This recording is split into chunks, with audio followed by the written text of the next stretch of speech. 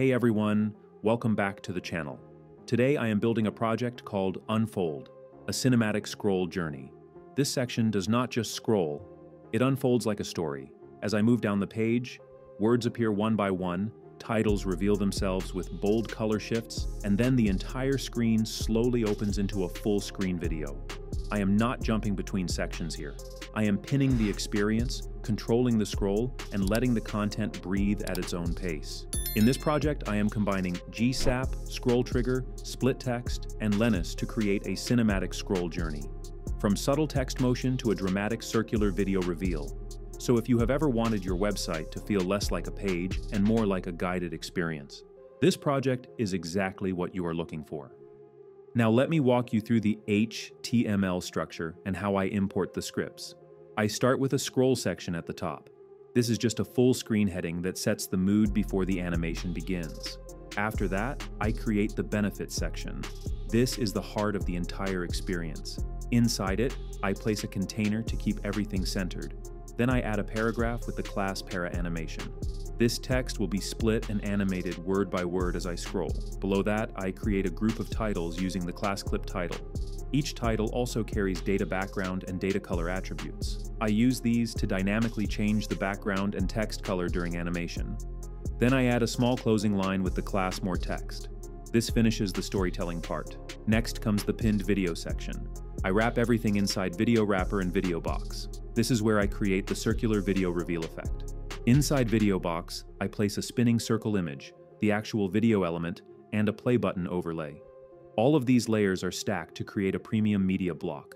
After that, I add another scroll section at the bottom. This acts as the outro message after the full animation ends. Finally, I import all my scripts. First, I load GSAP, then ScrollTrigger and split text, then Linus for smooth scrolling, and at the very end, I load my own script file where all the animation logic lives. Now let me explain how I style this whole experience in a simple and practical way. First, I import the bold-ons font so the headings feel strong and cinematic. Then I reset margins, paddings, and box sizing to keep the layout clean. On the body, I use a very dark background color and layer multiple subtle gradients on top of each other. This creates that soft grid texture you see behind everything, which makes the page feel premium instead of flat. Every scroll section is set to full screen height and centered using flex. This keeps the intro and outro sections clean and bold. The benefits section has large top padding and hidden overflow. This gives space for the animations and prevents anything from spilling outside the frame. Inside the container, I limit the width and center all content so it always looks balanced on large screens. The paragraph animation text is kept narrow and light. This makes the word-by-word animation easy to read. The title group is stacked vertically, and each clip title starts hidden using clip path. I also rotate each title slightly to make the layout feel organic instead of robotic. The video wrapper takes the full screen height, but the video box starts as a tiny circle using clip path. Later, I animate this circle to grow and reveal the entire video. On top of the video, I place a spinning circle graphic and a glass-style play button. These layers give depth and make the section feel interactive. Finally, I adjust the sizes for mobile inside the media query, so the design stays usable and beautiful on small screens too. Now let me start wiring the scroll magic into the project. First, I wait for the page to fully load using document add event listener with DOM content loaded. This ensures every element is present before I try to animate anything. Inside that, I register ScrollTrigger and split text with GSAP. This step unlocks scroll-based control and text splitting, which are the core features behind this cinematic scroll experience. Now I am adding Lennies to make the scrolling feel buttery smooth. First, I create a new Linus instance with smooth scrolling turned on. This instantly upgrades how the entire page feels when I move the mouse wheel. Then I tell Lennies to update ScrollTrigger whenever a scroll happens. This keeps all my scroll animations perfectly in sync. After that, I connect Linus with the GSAP ticker. This means every animation frame is driven by GSAP's internal clock instead of the browser's default timing. Finally, I disable lag smoothing. This prevents jumpy motion when the tab loses focus, keeping the scroll experience smooth at all times. Now I am using JavaScript to style the titles dynamically. I select every element with the class clip title. Then for each one, I read the data background and data color values directly from the HTML. Finally, I apply those values as inline styles.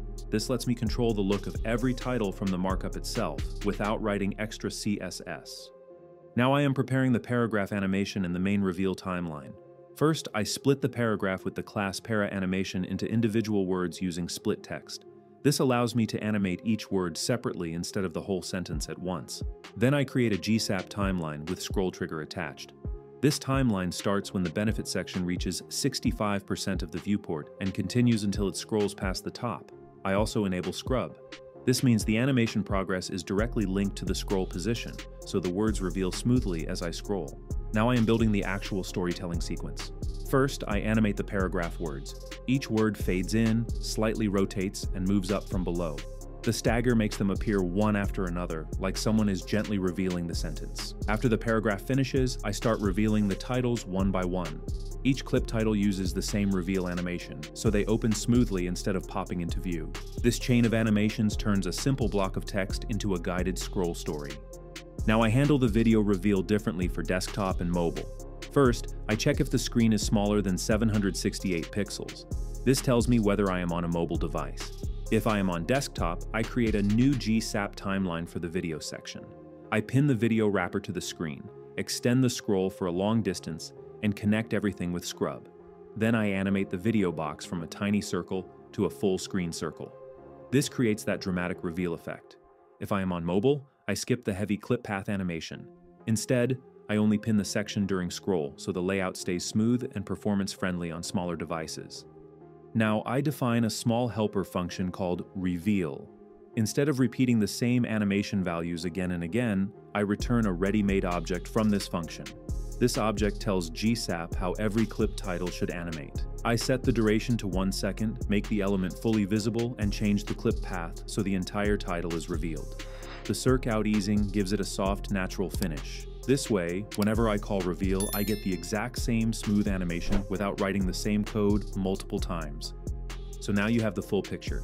I started with a clean HTML layout, then shaped the atmosphere using layered CSS styling, and finally I connected everything using GSAP, ScrollTrigger, split text, and Lennies. You saw how I reveal text word by word, how I animate bold titles using clip path, and how I turn a tiny circle into a full screen video using scroll. This is not just animation. This is storytelling through motion. If this project helped you understand how modern websites guide users instead of overwhelming them, then it takes effort to make videos. And if you are liking my videos, press the like button and subscribe to the channel. It motivates me to make more videos. I will be sharing more cinematic scroll experiences very soon, so stay connected, keep building, and I will see you in the next video.